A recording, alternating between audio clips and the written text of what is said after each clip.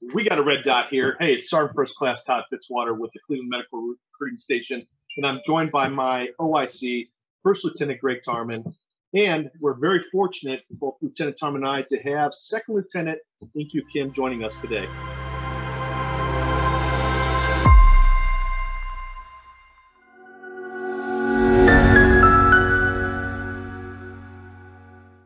Second Lieutenant Kim is a dental HPSP recipient, and we're going to go ahead and get right into it. Lieutenant Kim, how are you doing today?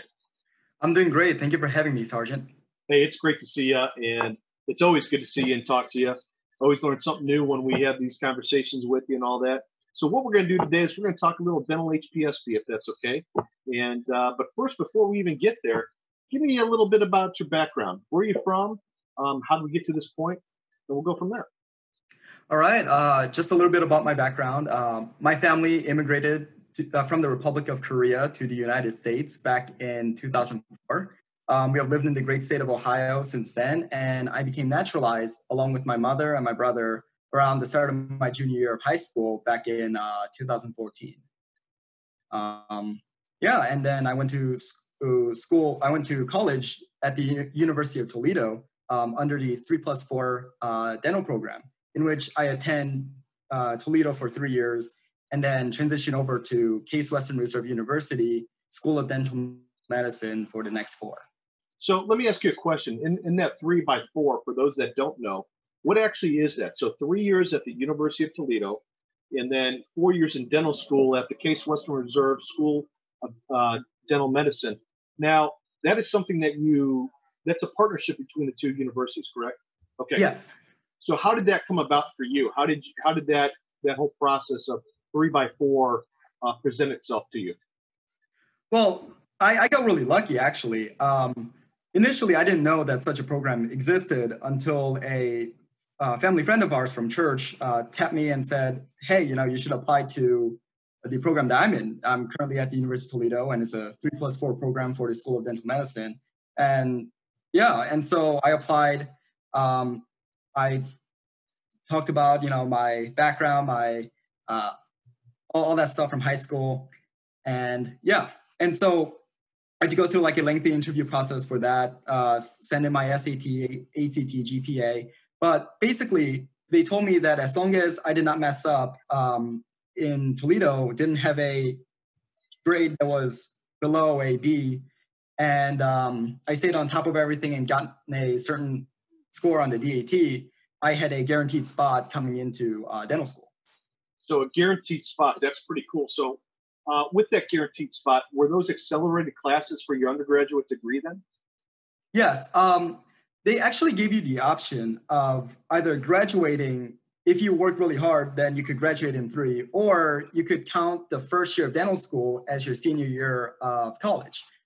For me, all of my upperclassmen or that have been in this program told me that it is beneficial for me to finish my degree coming into dental school, because a lot of the first year dental science curriculum are the stuff that you learn the senior year of undergrad.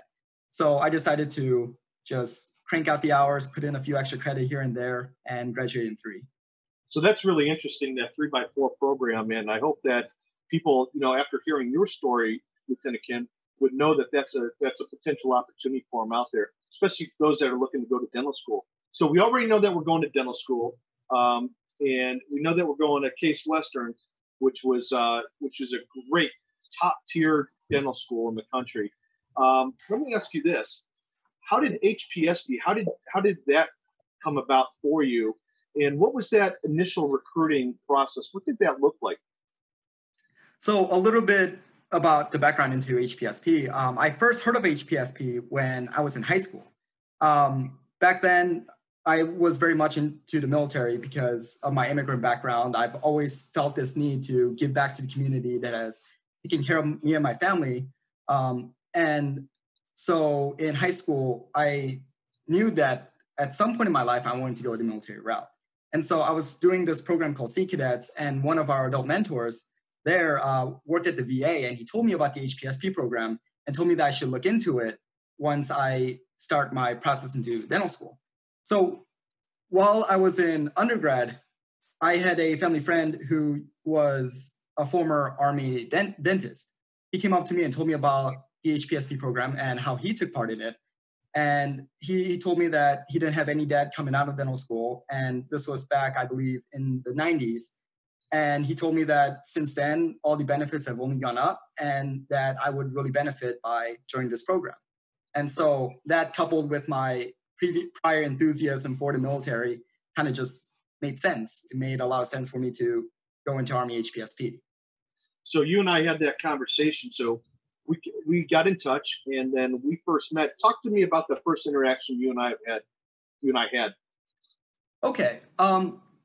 So we met at a Starbucks for our preliminary conversation.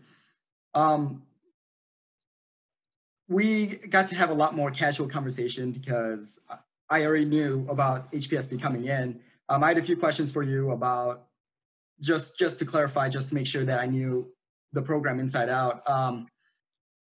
And after that, we just had like a very casual conversation. I told you about my family background. So I guess maybe I should go a little bit into that. Unfortunately, my mother was diagnosed with breast cancer around my high school, the freshman year of my high school year. And it went into remission until the last year of my college. So my third year at the University of Toledo, my mother's cancer came back, it recurred. And this time I knew, thanks to my big in my fraternity who was a med student and all the people around me, like I knew that this time was going to be terminal. And for my mother,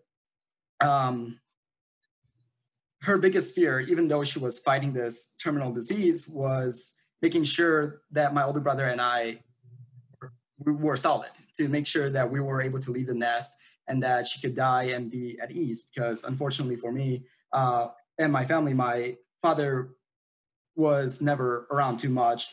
And so she wanted to make sure that we had the stability when she passed away.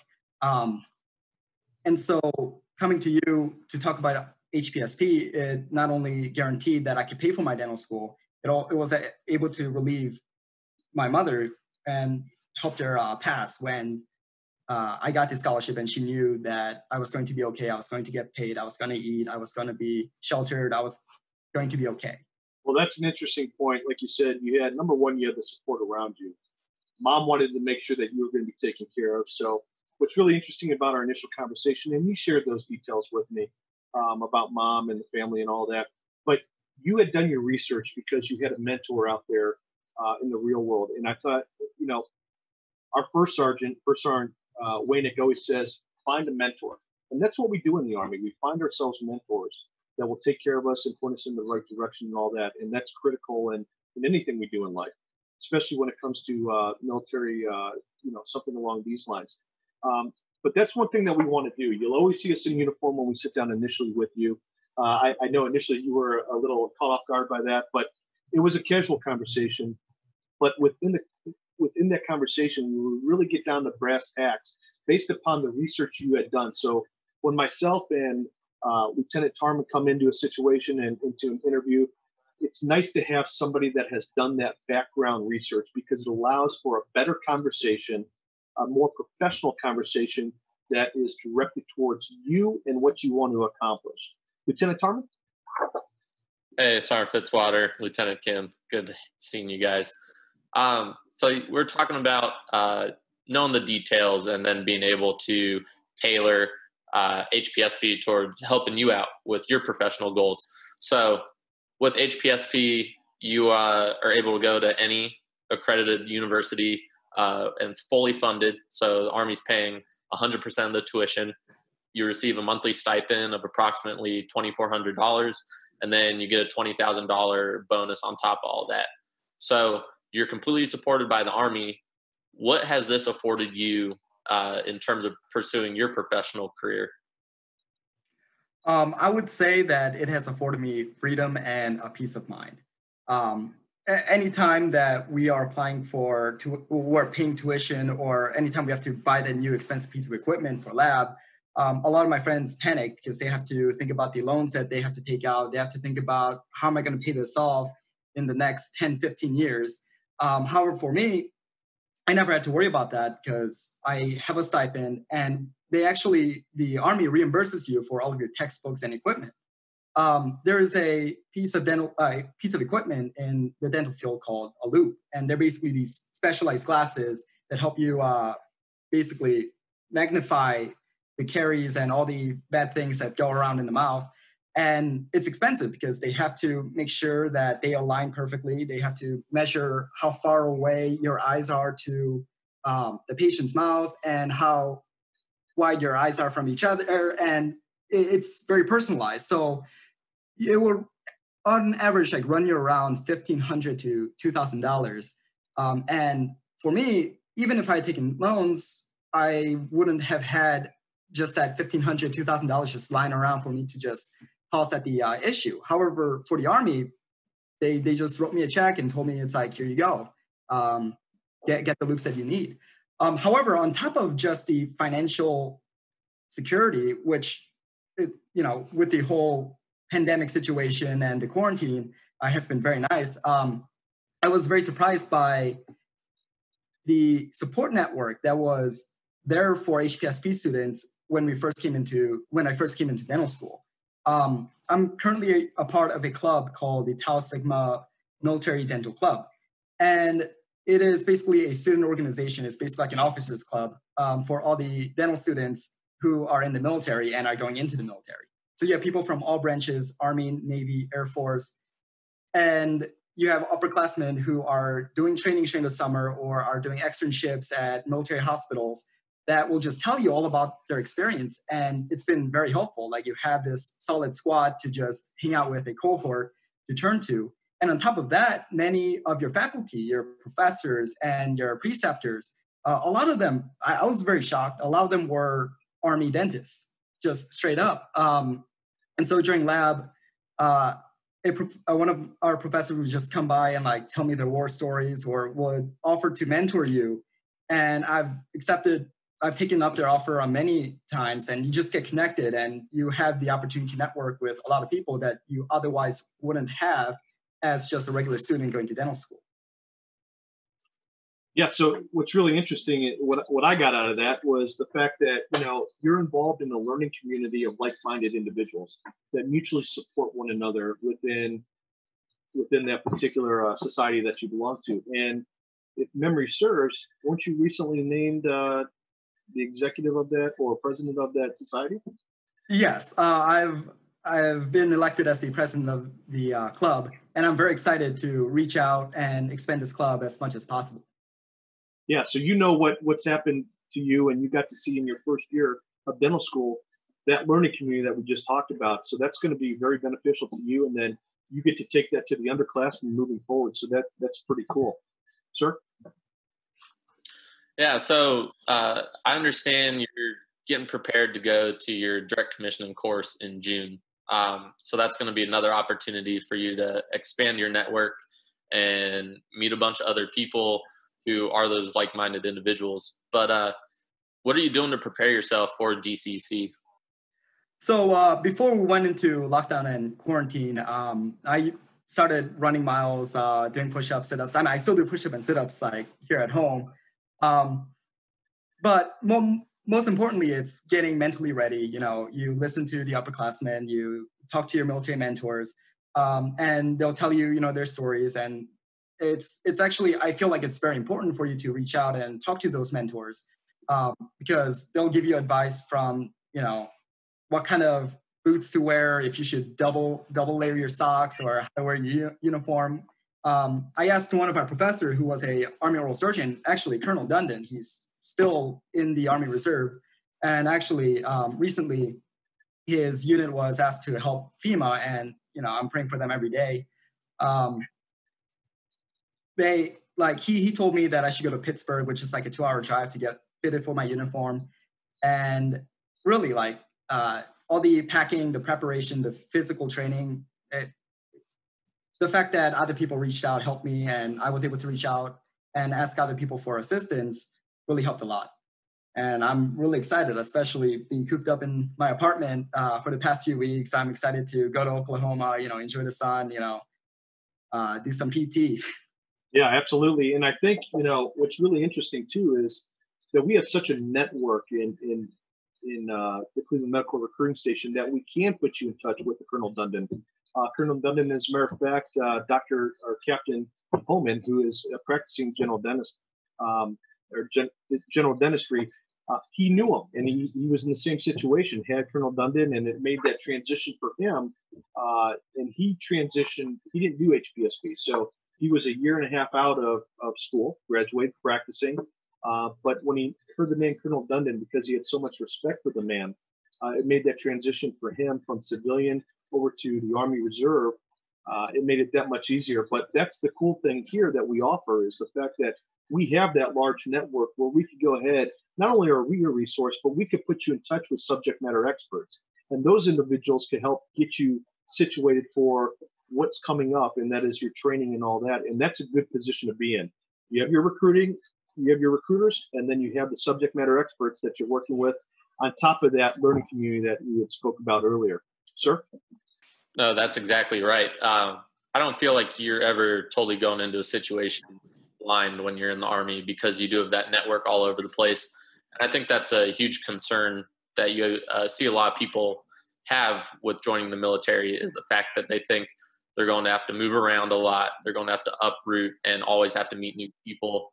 But I personally haven't found that to be the case. You don't necessarily need to reinvent yourself every time you move duty stations, because chances are you already know somebody there. So that's just a good piece of information to take away too. My next question for you is, why did you choose HPSP? What were your driving motivations behind doing HPSP as opposed to another program that the Army could offer you?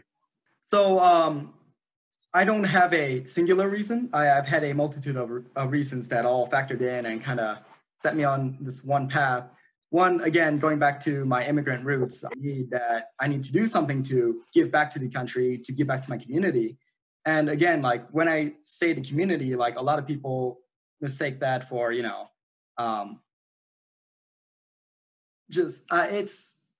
hard to describe. It's when I think about community, I think about my neighbors. I think about the people who took care of my mother when she had cancer. I think about, my friends and family who took me in while she was getting treatment and treated me as one of their own. Like I think of family, but not just blood related, but the neighbor, the friends, the family friends who really take care of you. And so I guess it's that aspect on top of the financial stability, again, with my familial situation, with my family situation.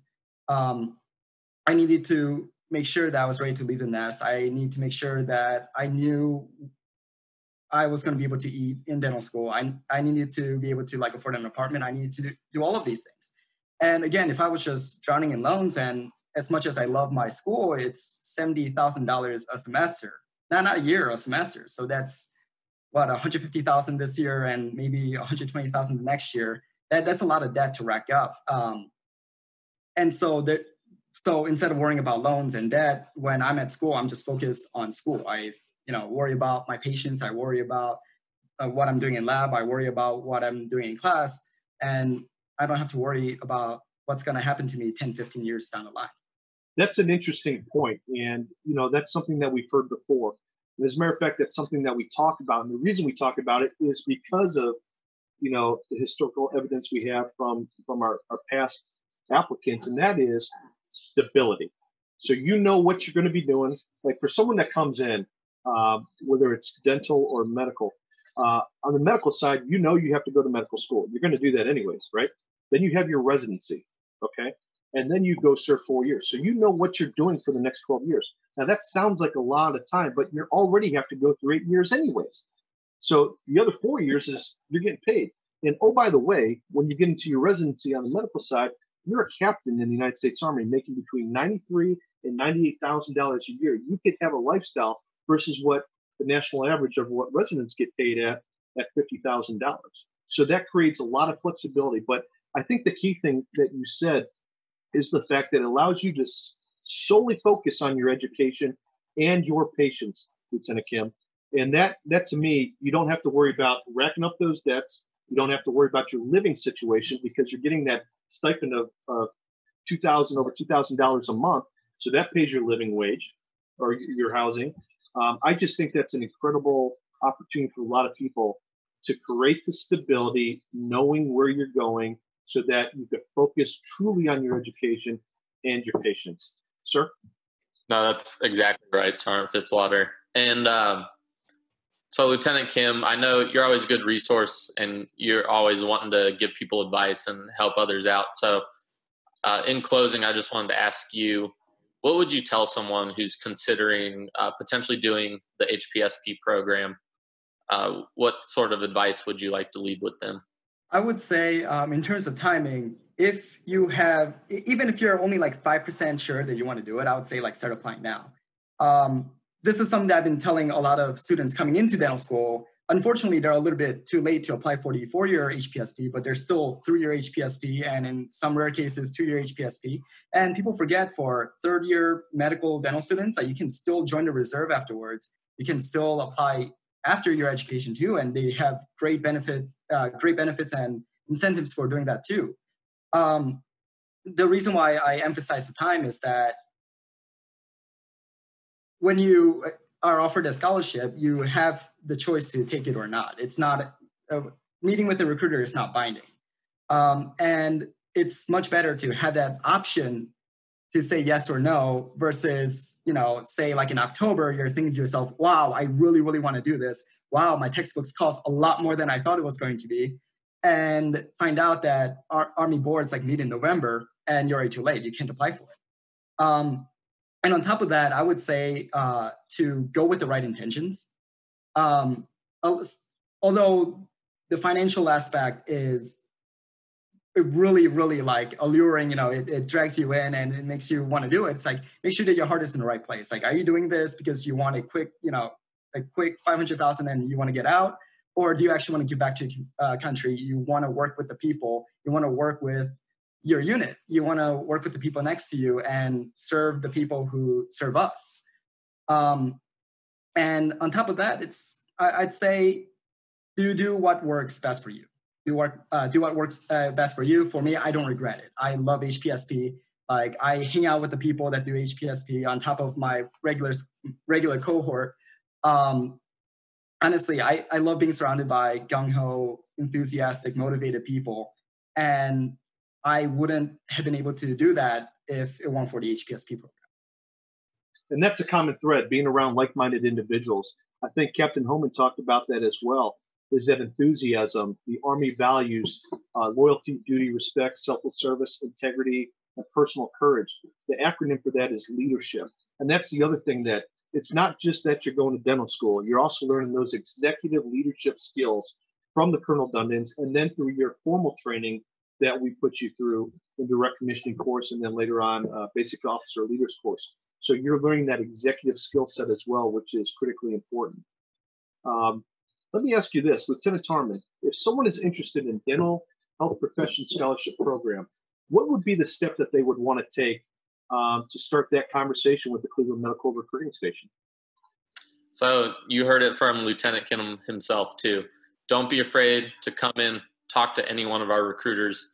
Every single one of us is extremely knowledgeable, and we'll sit down and have that candid, casual conversation with you. Nothing's binding. We're not going to force you into it. We just want to make sure you have the information available. So we're out of office right now, but you can send us an email or call us on our line. I'll let Sergeant Fitzwater let you know what that is. But we will answer, and we'll give you the information that you need to make the most educated decision that you can, so that you can pursue what you want to professionally.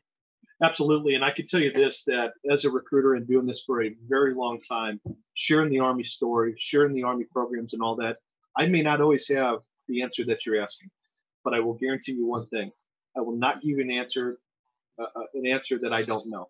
What we will do, and what we do very well at the Cleveland Medical Recruiting Station, is source the information, whether it's through doctrine or through our regulations or through a subject matter expert.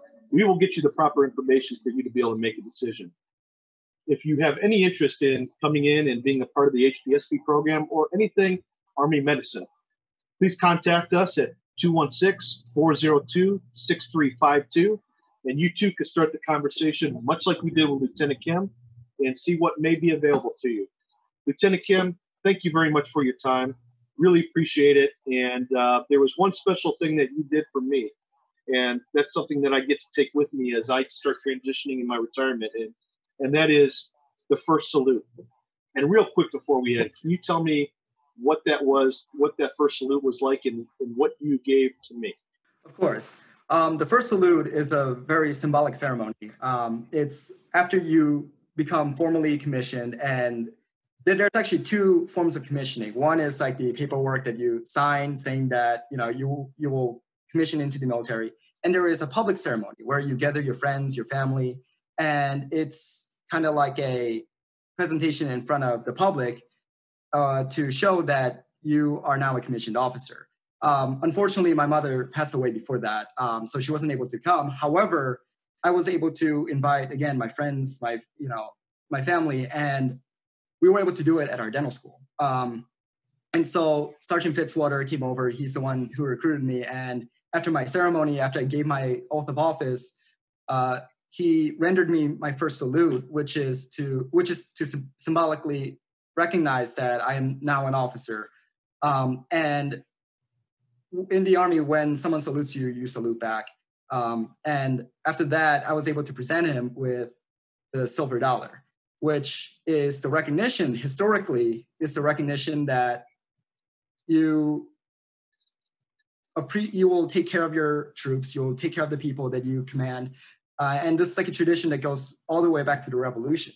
And a silver dollar used to be a third of a officer's pay, a lieutenant's pay. And so by rendering the silver dollar to the first man who salutes you or first woman to salute you is showing that you now have accepted that responsibility and you are appreciative of the respect that is given to you, and that you will make sure that you take care of your men and women as you would yourself. And I can tell you this, Lieutenant Kim, it was a pleasure to be able to work with you, to set you up for success. And that day when it was a great honor to receive that first salute, to be a part of that. And I can tell you that silver dollar will always be prominently displayed anywhere I go outside the Army. And I'll carry that with me the rest of my life. So I really appreciate that. And in closing, again, if anyone has any questions about dental HPSB or MedCore HPSB, please contact us at 216-402-6352 at the Cleveland Medical Recruiting Station. And we look forward to the conversation we're going to have with you. Gentlemen, thank you very much. Lieutenant Tarman, thank you for your time. Lieutenant Kim, thank you. And we wish you all the best and know that we're always a resource for you. Thank you for having me, Sergeant. Thank you.